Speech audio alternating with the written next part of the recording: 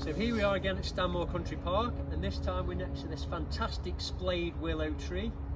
It is a willow tree, not an oak, but around the tree we have several oak props, again made from oaks felled from the side here. They all depict different things.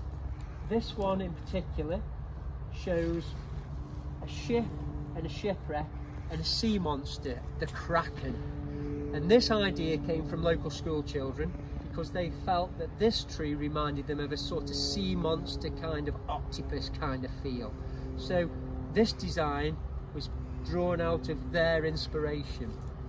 There's also several other props around the tree that help to hold the limbs in place and create a sense of place. So a bit like a base, and allows children to play amongst the branches safely, as they have done for generations, several generations in fact, and will hopefully continue to do so over the next many years.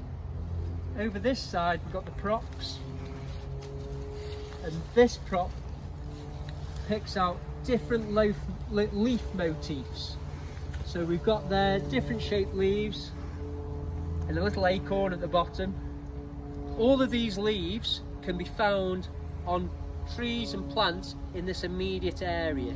So the idea is that you find a leaf, you bring it back and compare to the prop to see if you found the right leaf, and try and identify the trees around.